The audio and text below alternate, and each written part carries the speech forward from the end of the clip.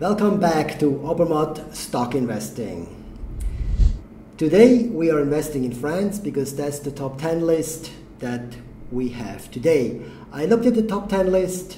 There were a few smaller companies because it's the CAC All stock index. It means there are also a lot of small stocks in there and a few big ones. There are oil companies and there are electrical industrial conglomerates.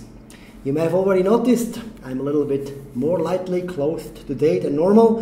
The reason is very simple. We have a heat wave here in Europe that is just devastating. And this is actually going to influence my decision today a little bit because I'm not going to invest in oil stocks.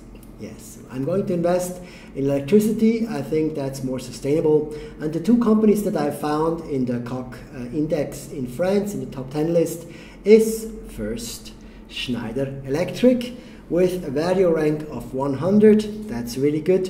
It doesn't have a lot of growth. That's possible. Growth always measures the past. For me, that's not a very important indicator. And it has a safety rank of 76, which is good too. The other company in the CAC index is Lagrand.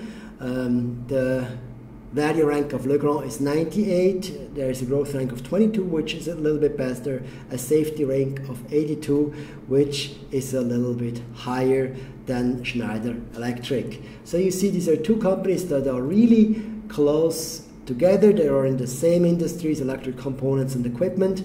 They are in the same country. They are both extra large and extra large. Schneider Electric is even a little bit bigger. And I researched these stocks. I found that their main competitor is actually a Swiss company, a Swiss-Swedish company called ABB. And that's the third company I got to look at because I thought if I invest, I may as well have a look at the Swiss company. Now the value rank here for ABB is only 56. So, safety rank is about the same. Growth rank is 0. That's really bad. When I look at this, I would probably think 56 is not such a good value rank, but I want to look into that in more details. The value ranks are just here, and what you see is value compared to the size, the revenues, and there the value rank is actually quite good. So, in respect to their size, ABB is valued well. Not if you compare it to profit, not when you compare it to invested capital, and it's also not bad when you compare it to the dividend yield, the price that you're paying for that stock. So what does it mean? It basically means that for a given size, the company has not generated as much profits as Schneider Electric and Lagrand. Let's go back to those companies. This is Lagrand. You can see here the value ranks for price to profits, price to capital, dividend yields, they're all in the dark green. And if I go to Schneider Electric, it's the same, all green, green, green. So the only thing that really differentiates these companies is, in terms of value, is the fact that ABB generates less profits compared to the price that they're out for today. It's an interesting remark. For me, I'm buying very long term. I think profits can change. However, the size is a good indicator of the amount of investment you do. So at this moment, I also want to consider ABB. Let's have a look at their websites because I think besides the financials, you want to have a good feeling about where you invest. I go to Schneider Electric. What you see here in front of you is Schneider Electric. It has a very state-of-the-art website. It's all big, very easy to read, good pictures. I looked at, I actually clicked on investors. What I got there was this here, investor relations, the latest financial news, and very interesting down here, you can click on new investor. I think that's something really convenient. Really convenient. I like that. Let's see what they have on the new investor. Now we have this in front of us. An introduction to what the company actually does. It has 170,000 employees in 100 countries. It has infrastructure, industry, and IT as their divisions. their businesses. And here I found that ABB is their main competitor, in many of the industries except IT. We also can see that Schneider is in many different countries. They're strong in Western Europe, but they also have presences all over the world. The end market is basically non-residential and residential buildings, so basically buildings. There's quite a bit is buildings, utilities, industrial and machines, data centers, and networks. So actually Schneider Electric, I think, compared to ABB, is more as well in the data center and network area, which ABB might not, for us, I know. Let's go to the next company to look at Lagrand. Here we have a website that is a little bit smaller printed. Let's click on the chairman's message, see what they have to say. I didn't do that. I'm sorry, I didn't do that. Let's click on, well, it's all gone.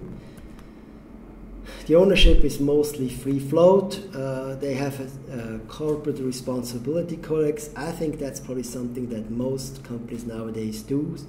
But I didn't really find anything really hard facts. At Schneider Electric, I found that they are the number 6 or so sustainable company in a well-known index.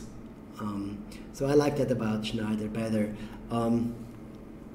This here, for me, is a bit more just blah blah. Now we go to ABB, very good website. I like the design a lot. Let's have a look at what they have here to show. How we work, technology next level. Interesting. I want to go on and have a look at the financial side. I clicked on investors. There's press releases, annual reports. It's all very well. I click on the company profile. So basically, they have businesses in the area of power products.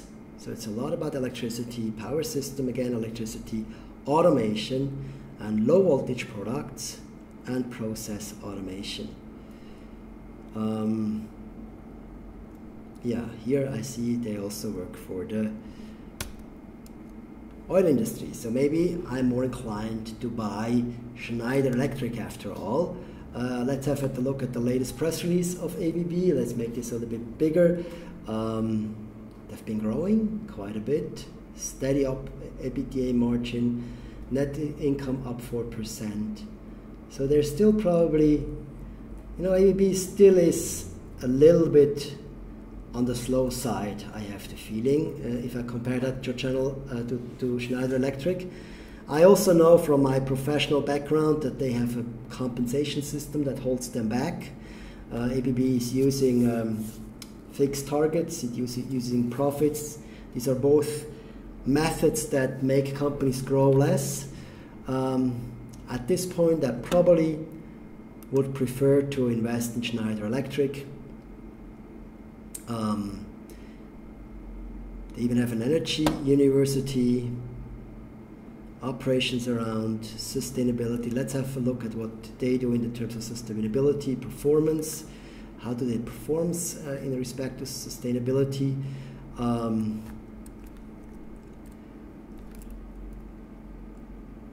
They're constantly improving.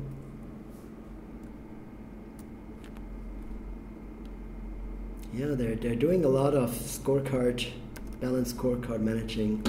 I think I like Schneider Electric almost a little bit better than ABB. So I'm gonna buy Schneider Electric. Let's go to trading. I buy stocks. Let's put it on stocks, and I buy Schneider Electric. You see, I'm basically making my decision based on financial performance, which is what you have with the, let's see, maybe I have to push weiter here, which you have based on the Obermatt stock rank, and then also an overall impression on the company, which I typically derive from the website's general information. And we're back, we found it. It's 59 euro right now.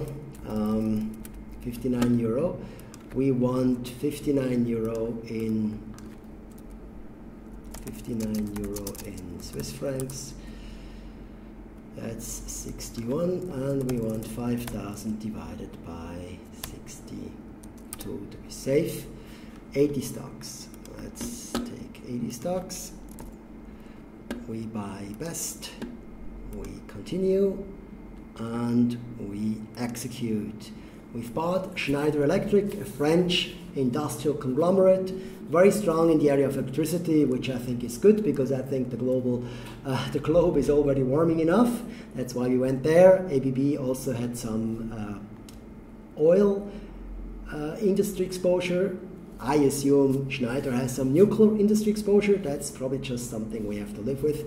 And we bought Schneider today for 4,777,000. Okay, thank you very much for watching, and see you next week for the last stock select video this summer. Bye bye.